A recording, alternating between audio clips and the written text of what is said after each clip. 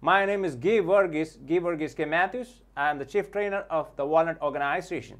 In logical reasoning, what are the different questions? What are the different types of questions you may expect? Possibly one of the area you may see right here, these are number series type questions. Then you have letter series, then you have coding, decoding, and directions and lot of questions are there. Let's take a look at this number series questions first. This would be one of the sticky area for those who are not really comfortable with numbers, those who have a little bit of numerophobia, but no need to worry. We'll take it but simple steps, baby steps for the time being. So let's look at the first series right here, 23, 25, 28, 32, 37. What is the next number in the series? It's pretty simple. You see this? 23 plus 2 is 25. And 25 plus 3 is 28. And 28 plus 4 is 32. And 32 plus 5 is 37. Naturally, when you look at this, the differences are plus 2, plus 3, plus 4, plus 5, and next one would be plus 6. So 37 plus 6, 43. It's a pretty simple question. However, you may have a question in your mind right now. Do we get a question like this for the NET exam?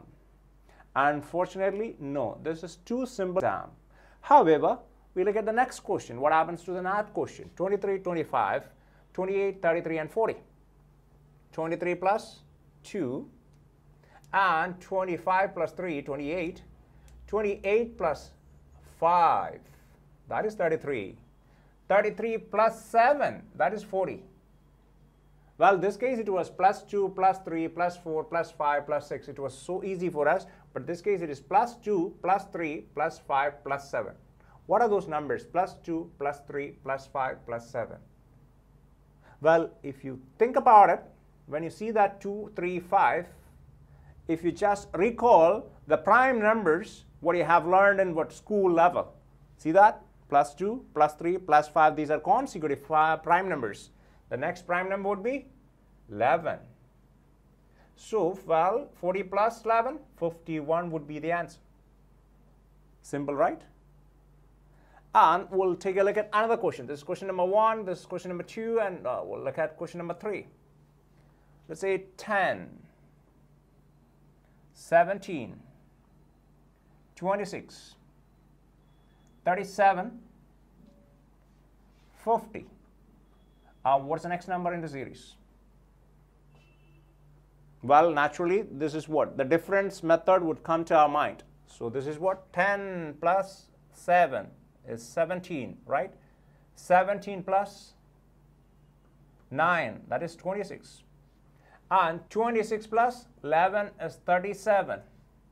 And 37 plus 13 is 50. Well, the differences are plus 7, plus 9, plus 11, plus 13. These are what? Consecutive odd numbers.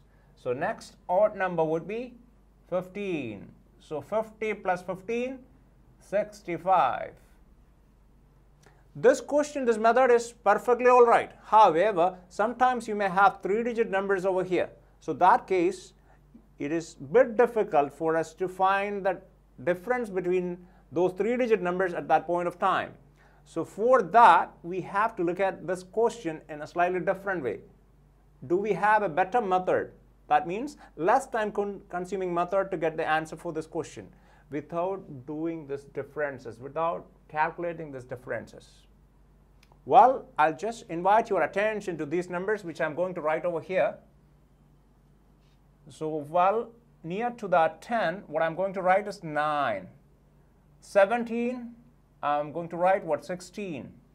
And 26, 25. And 37, 36. And 50, 49.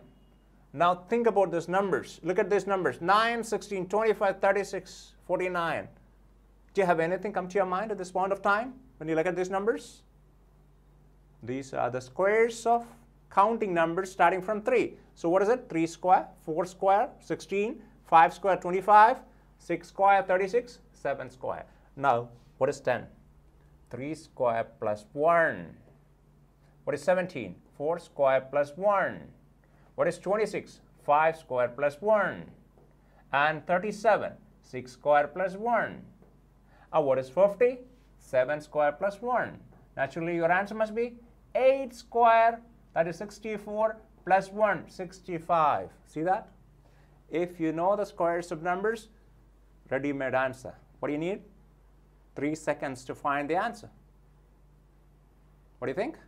Good? All right.